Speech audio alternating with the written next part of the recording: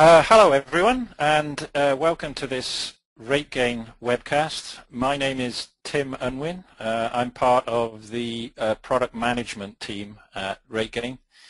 The title of our session today is I'm a Revenue Manager, What Does Social Media Have to Do with Me?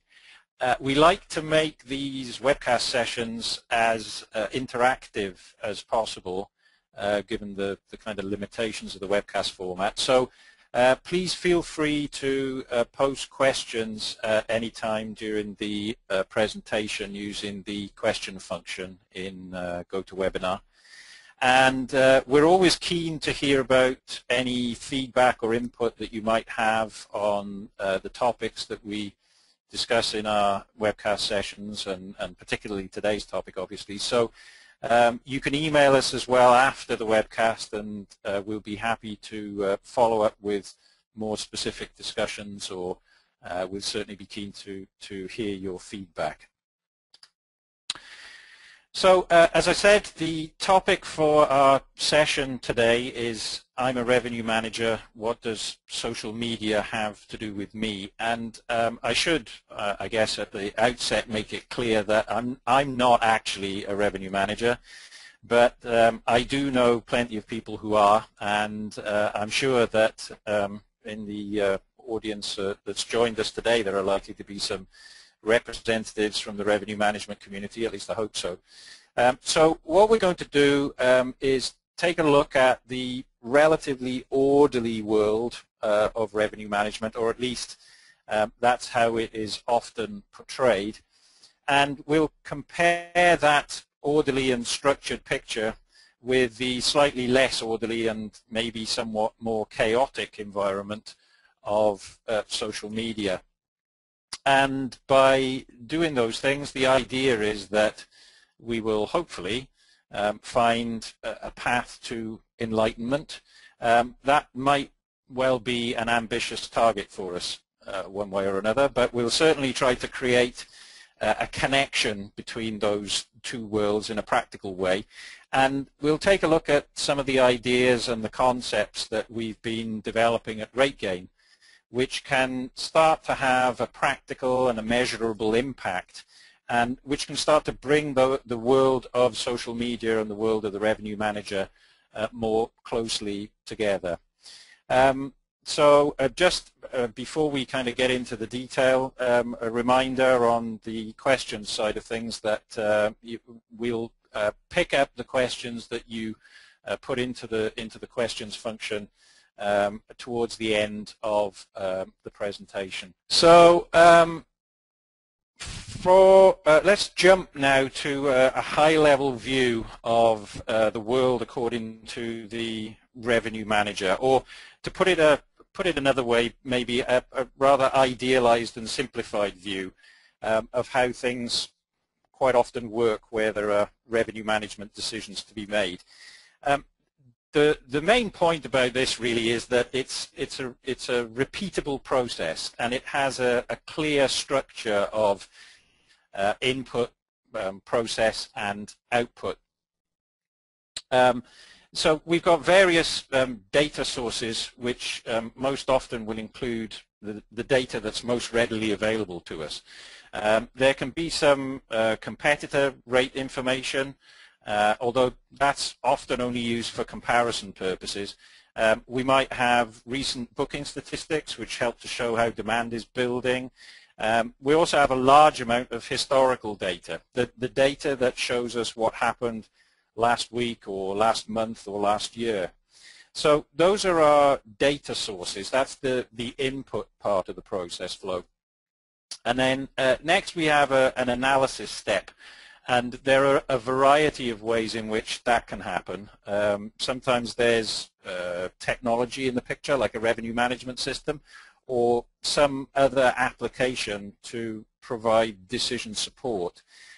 Or maybe that process and analysis step is more about human judgment and applying the experience and the knowledge of a revenue manager. But either way, we have a process or an analysis step in the middle. And then on the right-hand side, we have the output, or the decisions and the actions that are taken as a result of the analysis. So that might mean a bunch of different things. We might be setting a new rate value or revising revenue targets. We might be restricting inventory in some way, or maybe defining a minimum value that we want to achieve with a rate hurdle. Any of the variety of decision points that a revenue manager needs to decide on. The details of this, I guess, are not really the important part of the picture. The key thing is that it's process driven. Now, obviously, it's a process that produces results. We certainly wouldn't continue to spend the amount of time and effort and money that we do on revenue management as a function if it wasn't making a measurable difference.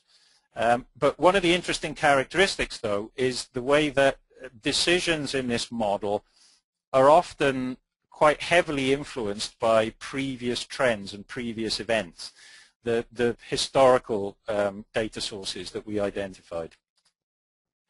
So let's modify that picture a little bit from the simplistic view, because in the real world there are vast arrays of factors that will have some level of influence on the pattern of business for a hotel, and they can come from many different sources, some of which might not be immediately obvious. For example, there might be factors in the economy which can have an influence, or events that occur, events of one type or another, which create a sequence of subsequent events which ultimately leads to some direct influence on the market we're working in. And the point really here is that if we're only looking at historical trends, we'd run the risk of missing out on something which might have an isolated or a much more immediate effect. Now, there's an almost unlimited variety of external factors that we could take into account, but let's look at two relatively simple and specific examples which can illustrate this in a little bit more detail. The first is an economic factor in a way. It's the way that currency exchange rates fluctuate, which, as we know, can be something that happens unpredictably and over a short period of time in some situations. The slide here has one example that we looked at. It's from the early part of 2011, late 2010 and early 2011. And during that period, the Japanese yen became less valuable in comparison to the Chinese currencies, but more valuable against the US dollar.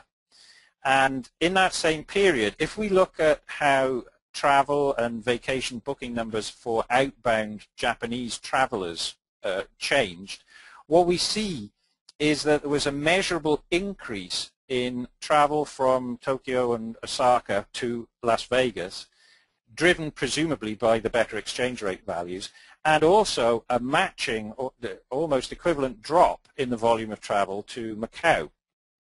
Now, obviously, if we're looking at this now, we're looking at it with the benefit of hindsight and as a historical trend. But the point is that if, as a hotel, we can get some insight into current patterns of economic activity, that's something we can use as an additional factor in our decisions. But obviously, we need to have access to the appropriate information and know what it means and how to use it. The second example here is a bit more specific to travel industry factors, and it shows how promotional activity can have a real influence. There are many specific examples of this, but here we're highlighting the Australian budget airline Jetstar, which ran a promotion for flights from Melbourne to Da Nang in Vietnam. And the offer ran for 3 days, and in that period and immediately afterwards, the budget hotels in the destination actually sold out before any of them really had the opportunity to change their prices and take advantage of the increase in inbound traffic. And there are really two things that we need to consider here. The first is that we need to make sure that we've got the insight into activities which are indirectly linked to our market, such as a promotion by an inbound airline, as it is in this example. But we also need to make sure that we can take full advantage, so that whether that's using technology or some manual process, we need to be able to react in time and have the decisions that we make reliably implemented through our distribution channels to ensure that we can take full advantage. So in summary, from that viewpoint, a strategy can be very successful based on historical patterns, but the consequences may well be very different when we overlay new and current events. So what we're looking for in the revenue management world are ways to extend the picture so we can take advantage while those things are still current, rather than as part of a historical analysis. Okay, so that was a brief little snapshot of the revenue management world. What about social media? Well, I guess the first thing to recognize is the diversity and the volume of the information that's generated in the social media environment. And not only is it not particularly orderly, there isn't even a common definition or understanding of what social media really represents from a revenue management perspective. But what we do need to do is to stay as focused as we can on the revenue. And that can sometimes be hidden in plain sight, as it were, but that's really where we need to focus. We might have a lot of unstructured data that we need to deal with, but the objective, it remains the same, and that's to ensure that we're optimizing revenue based on all of the information that we have available. And just to diverge a little bit, one of the great things about the world of social media, from my perspective anyway, is the way that it generates what seems to be an endless stream of statistics, and those statistics all seem to build on each other to expand really the picture of diversity, or I guess chaos is another way of looking at it. And, well, I like to work on the principle that it's not really a proper presentation unless it's got some statistics included. So here's your ration for today. There's only one slide, I'm sure you'll be pleased to hear. These are all drawn from a variety of reports and infographics that have appeared in the last few weeks, and with due acknowledgement to the authors and originators of those. I'm sure you'll have your own favorites, or maybe you've seen some different numbers from these, but let's just skip through a couple of them. There's a lot of measurement of Facebook. Everything that happens in Facebook gets measured. The one we have here is specifically in the context of brand engagement, and it indicates that 80% of Facebook's users see that as their preferred way, see Facebook as their preferred way of engaging with a brand. Now, this doesn't tell us very much about the type of engagement, but it is at least a strong indication of the influence that we all know that Facebook has. Twitter is another very influential social media platform, obviously, and it can be seen as quite transient in some ways. But here also, from a marketing perspective, what we see is that it does potentially generate new business. 34% of marketers in a survey reported that they had generated leads through Twitter.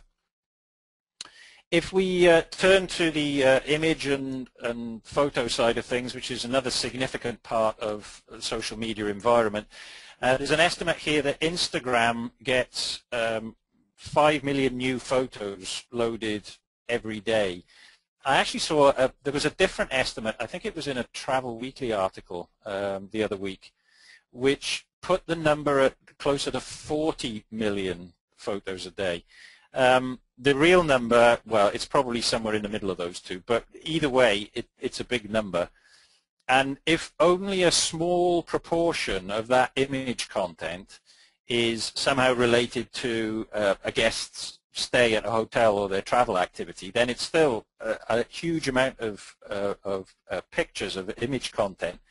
And one way or another, that could be having, in some way, a positive or a negative influence on a travel decision. A couple more.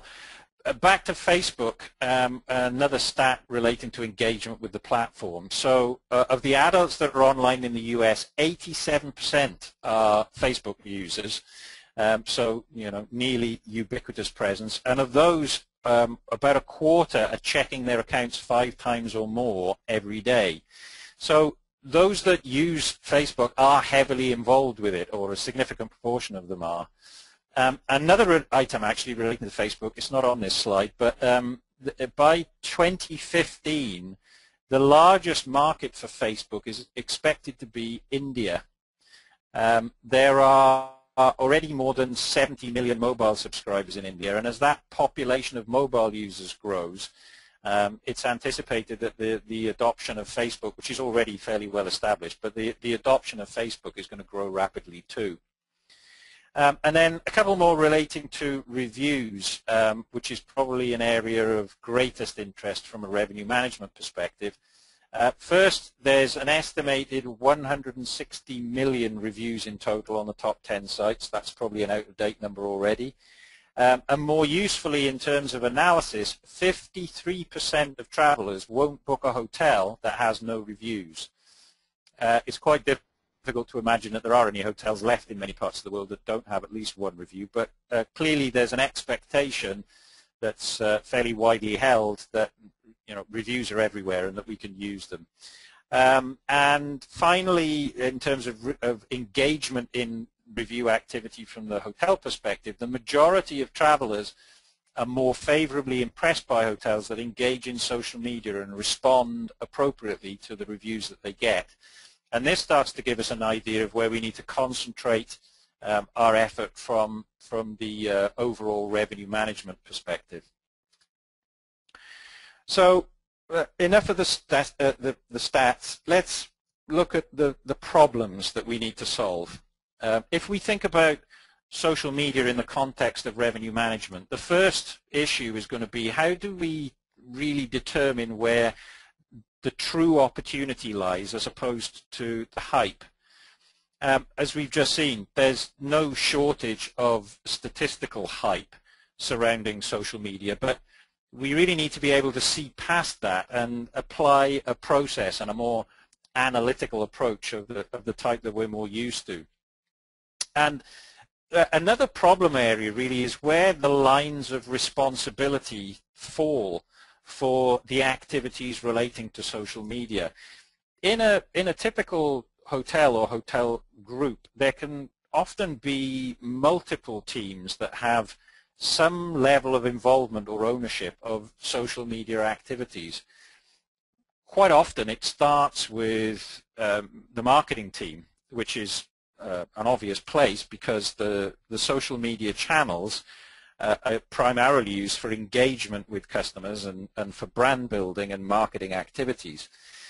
The sales team will probably also have a role because the level of engagement that guests have with social media makes it essential for sales to be engaging through those channels too. But from a revenue management perspective, there's not usually any direct ownership or involvement in social media, and that really does represent an opportunity because there's a wealth of useful data that's sitting there, and we really should be trying to tap into it as best we can. Now, if we look at the technology aspects, there's no shortage of products or solutions that can help with managing the workflow process. So checking the reviews, measuring the ratings, making it easier to post responses, all of those sorts of things. But when it comes to decision support and integration, which really are the important parts from a revenue management viewpoint, the options that we have there are really much more limited, or at least they have been up until now.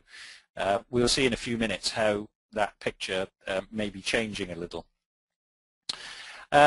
as we've already identified, there is a proliferation of data sources which adds to the confusion, because we need to decide out of all of that information that's available in the social media world, what's the useful stuff and what isn't useful. And most importantly of all, even if we are able to extract some information and find a way to feed it into our decision-making processes, there's no real easy way to determine how that can impact on revenue. And in the end, from a revenue manager's point of view, if it doesn't have an impact on revenue, then we're really not very interested in it. So as we start to look at the ways that we have for addressing those problem areas and dealing with those issues, we firstly maybe need to deal with the role that revenue management as a function has in the bigger social media picture. And from some of the conversations that I've had recently with revenue managers, there's certainly the understanding of the need to be more involved with and engaged with the things that other teams at the hotel or in the hotel group are doing that relate to social media. And that can relate to reviews and customer feedback particularly, which are certainly linked to the overall value equation and which therefore have a part to play in revenue management decisions. Or it may be something more related to tactical activities like offers and promotions that are being rolled out at any given point. But the real key, I think, is that the effectiveness of revenue management can definitely be improved if we broaden the picture. So by taking into account the impact that a promotion might have, or that the improvement in the position in TripAdvisor rankings might have. Whatever we're doing, it needs to be a holistic approach, and definitely not based on just one or two historical trends that we might be able to pick up from existing data sources. So what we should do is start to identify the specific key measurements that we need to get and work those into the overall process. We're really looking to take what we already have and build on it. It is quite important, as we get into some more of the details in a minute, it is quite important to think of this as something which really builds on and expands on what we already have. Rather than being a completely new method of making revenue management decisions.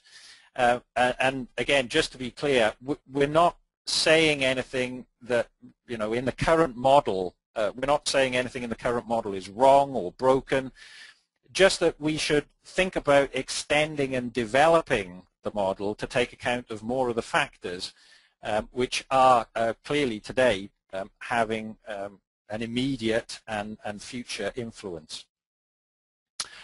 Okay, so enough of the kind of the preamble. Let's start to get a little bit more specific. What's the link that we're trying to establish here, and what are the data points that we need to work with? Well, one really good reference point, which has been quoted and referenced loads of times since it was published, actually comes from a piece of research done by Chris Anderson at the Center for Hospitality Research at Cornell. And the reason it's been referenced so much, I think, is that it's really the first time we've seen someone quantify the link between review performance and potential impact on revenue. So what the findings of the research say is if a hotel increases its review score by 1 point on a 5-point scale, they can increase their rates by more than 11% and not have an adverse impact on occupancy or market share. So that starts to put some real numbers on the theory, and until this piece of research was published, there was a general feeling that there had to be a link between those factors, but no one was really sure or was able to put any kind of measurement against it. But now we have a reference point, and this, I'm sure, will be the first of many other measurements and evaluations which will gradually help us to refine and develop the links between rating and review performance on the one hand and revenue performance on the other hand. So let's think of our objective here, if we try and map it out in a picture, as being to build what you might call a virtuous circle, so that as the ratings and the overall online reputation improves, or improve rather, that provides the potential space for increases in rates, which potentially then also lead to increases in ADR and RevPAR, and give us a further base for improving and building on the guest experience, and so on round the circle. Now, I'm aware that obviously this is a somewhat simplified view of the process that we want to follow, but the basic principle, I think, is a good one. So what we need to do is to find the measurements that will help us to get that circular process, that virtuous circle, started. And here they are. Or at least maybe here's one way that we can start to think about making it happen.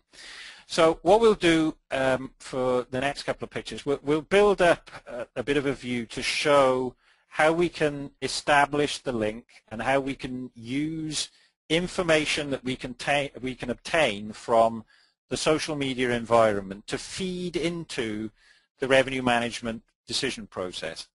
So the starting points for that are two measurements or variables, and we'll call them the rate index and the value index. And these are really the key pieces of the jigsaw that will help us to turn the data into decisions.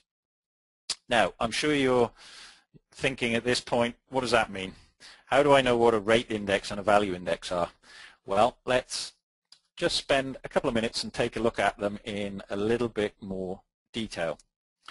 Okay, so the picture here is it's a simplified explanation of the rate index and the value index, so we can maybe start to understand a little bit more of what they represent.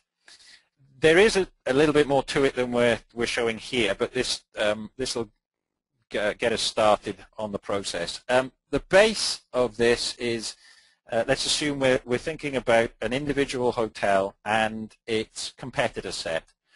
Now, obviously, there is quite often some variability in the way that hotels choose their list of competitors to compile their competitor set, but realistically that's probably a topic for a different presentation session. So let's just assume that we have a valid range of competitors that are operating in broadly the same marketplace and with similar customer segments to our target hotel.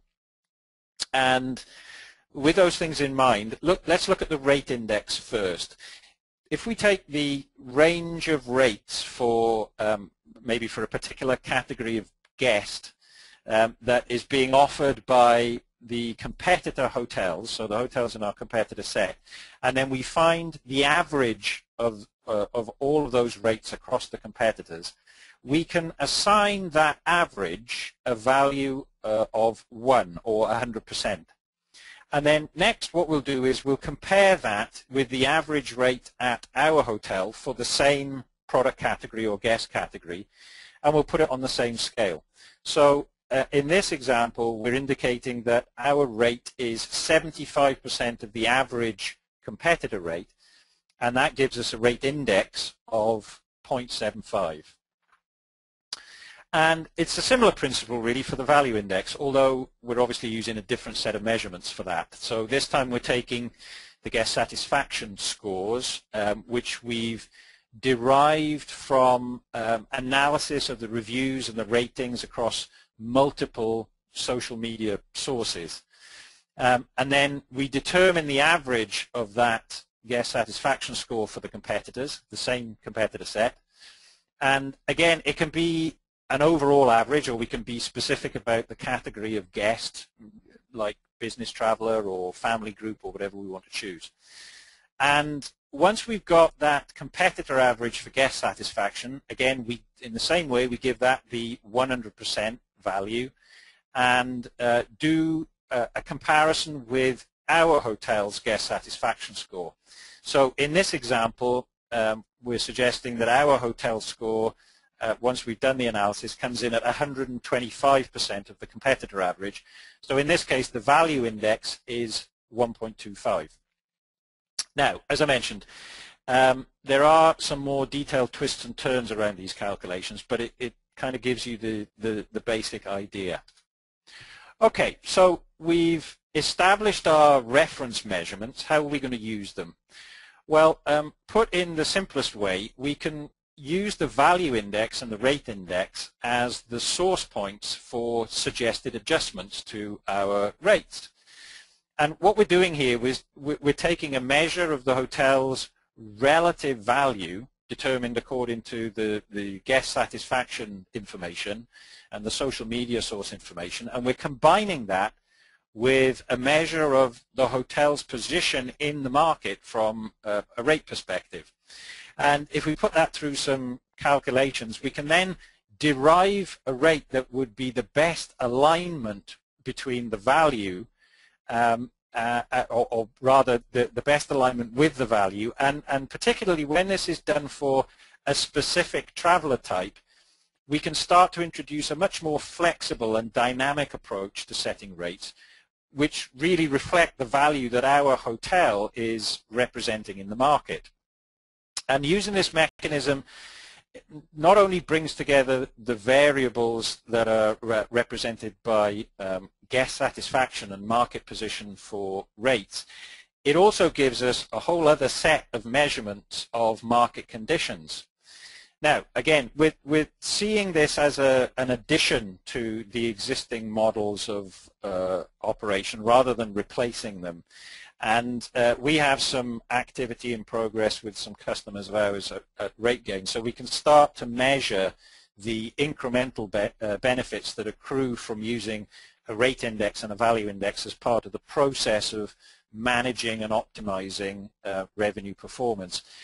So far, that's looking very positive, and we'll be looking forward to sharing more of the details and the results of that with you in future sessions.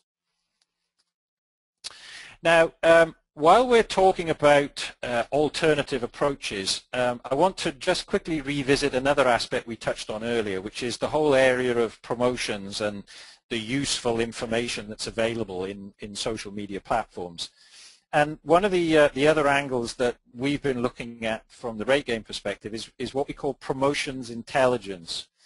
And the idea here is to extend the concept of rate shopping and review tracking to look at the details of promotions that are being offered by our chosen set of competitors.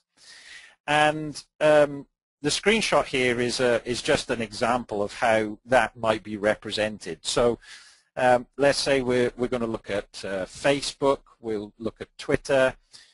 We can potentially also extract information from other sources like newsletters or maybe email communications as well. And what this allows us to do is get a quantitative view and also a qualitative view of the promotions and the offers which are out in the marketplace. And we can then start to use those to determine whether we want to maybe compete directly with the other offerings in the market or maybe go in a completely different direction. And this approach has other linked benefits as well. We might have a reservations or call center team that needs to be kept up to date with competitor promotions so that they can be ready to sell against them when guests are calling in.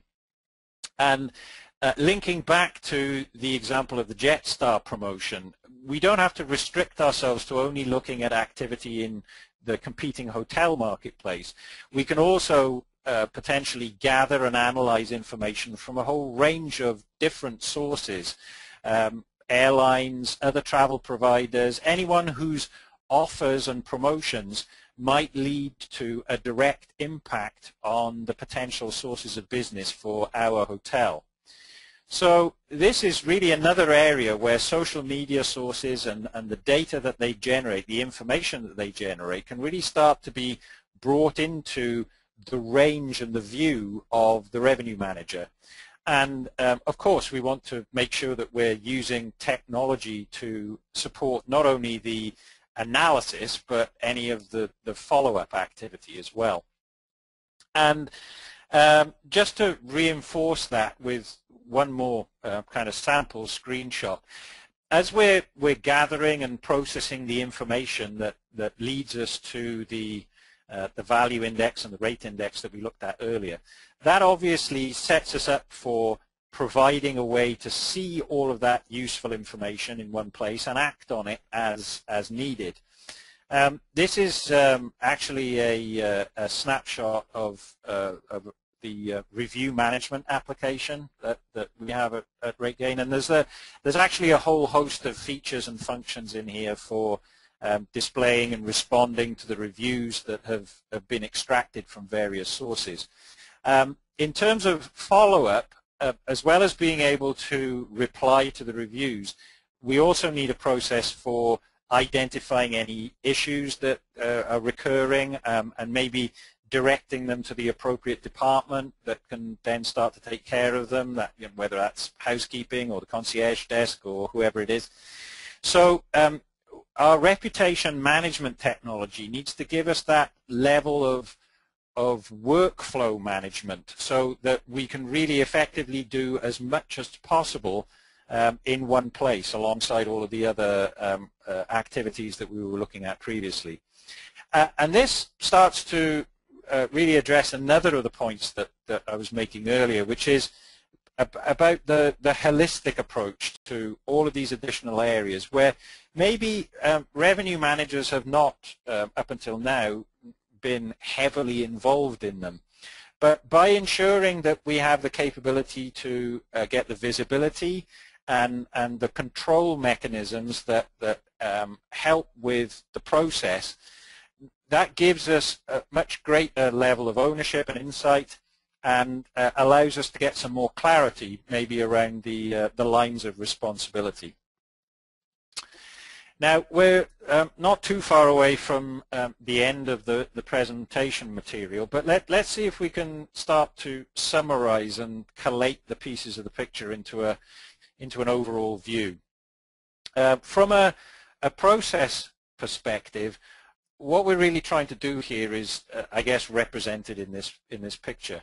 We've identified multiple sources of data that we can add to those that we have already, and that might be in terms of market intelligence and our market position.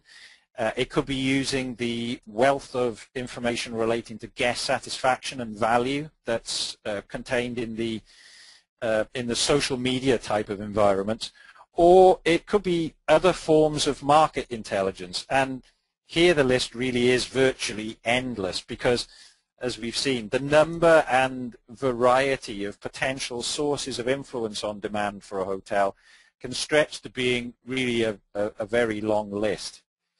The position that we're taking at RateGain is that we can do some analytical stuff, which is represented in a very simplified form by a couple of silver arrows pointing downwards on this picture. And then from that we get some reference points and some measurements that we can use, and those are our rate index and our value index. Then there's another silver arrow, and you'll have gathered by now that that's our shorthand way to represent some clever stuff going on.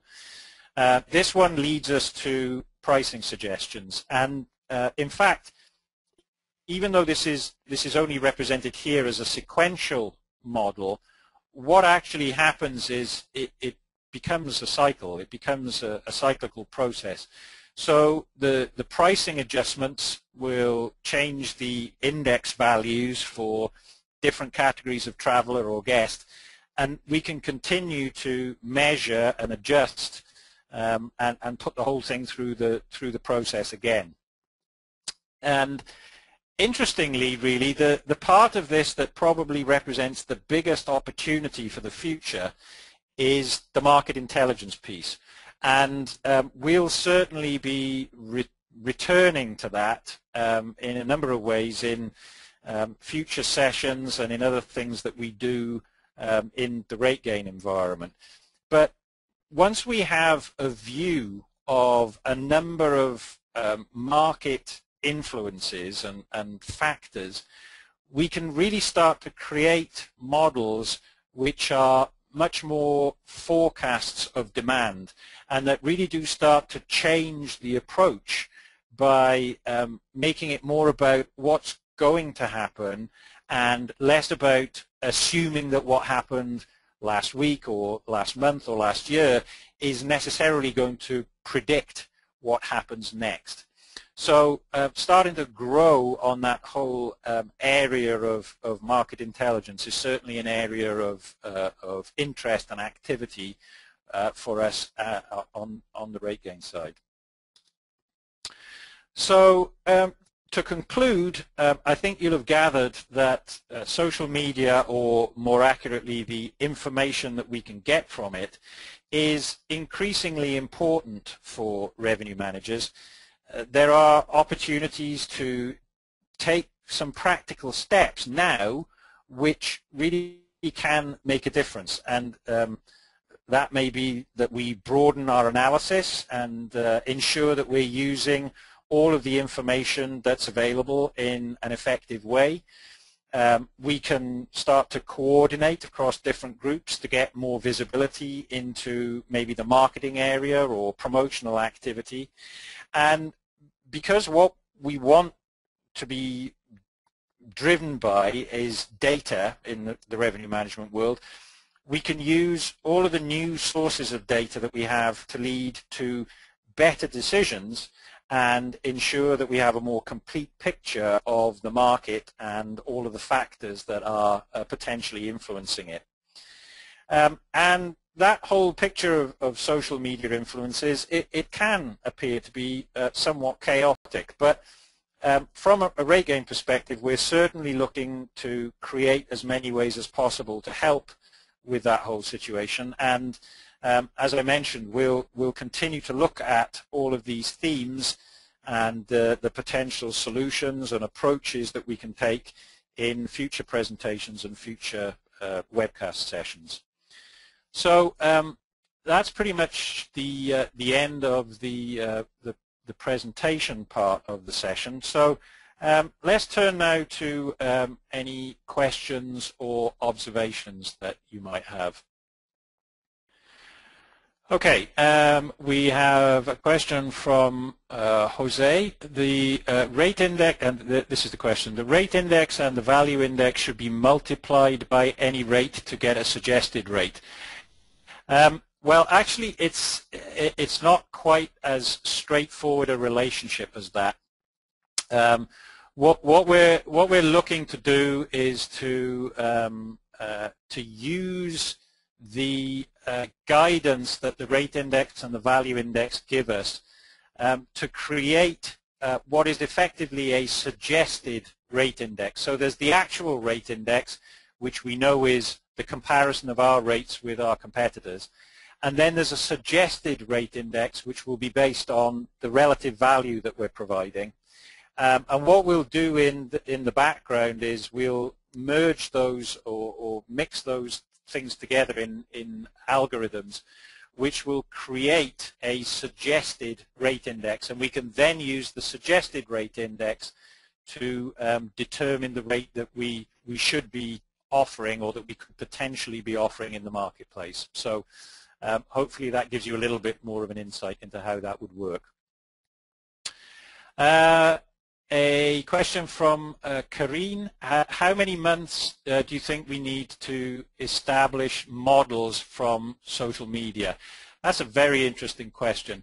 I think it really depends on the frequency with which reviews are being and social media sources are being analyzed and collated in order to extract the useful information from them. Generally speaking, I would say that the social media environments for many hotels are very dynamic. There's an awful lot of activity. There's quite a significant amount of review activity that tends to happen that is particularly relevant and interesting. So I would not expect it to take a huge amount of time to get relevant information that we can measure against. And of course, remember that the idea with this is that we want it to be as much about what's happening now and what's potentially going to happen in the future as what's happened in the past. So we can certainly start to build a picture very quickly once we start to analyze the information that's available. And of course, as time goes on, that helps us to refine the picture a little bit more. But we certainly shouldn't need to rely on a whole bunch of historical data in order to make it work. Question from Denise. Does your model pull in competitive rate and availability? If so, what sources are you using? Yes, it does. And we're using what are effectively publicly available sources. So we have about 350 odd different channels through which hotels sell their rooms. And we track and record information on all of those channels in various ways. We have a number of different aspects to what RateGain does and a number of different business functions that require us to collect and collate that information. As I say, most of it is from publicly available sources, but some of it is also from connections that we've established with sources of that information. So yes, we are definitely pulling in the competitive rate and availability information as well. A very interesting question from Luis. Can a revenue manager be the boss of the social media person? Is this healthy? That's a brilliant question. I would say that it is potentially very healthy. Depends on the circumstances. I am going to make sweeping generalizations here. Of course, it very much depends on the specific circumstances of a particular hotel or a particular group and the way that they operate as to how an organization can be most effectively structured. But what I will say is this. I think it's important for the future successful functioning of a revenue management organization to at least have an insight into what is happening in social media. And the reason for that is because social media represents such a significant influencing factor, whether it's an influence in terms of the way that the hotel or the brand engages with its customers, whether it's an influence in terms of the feedback that guests are providing, and that is hugely useful information, or just in terms of the marketplace opportunity that is represented one way or another by social media. And I know that for many people the jury is out on whether social media platforms actually represent a channel of distribution as such. And I think that, again, that's another topic for a different session. But I do think that there is value in having that visibility and having, if that means that the revenue manager becomes the owner or the boss of social media activity, then so much the better in some ways, I'm sure. But, you know, regardless of the organizational construct that we use for that, I think there is potentially some value in opening up that picture a little more and broadening the scope of the responsibility that revenue managers have.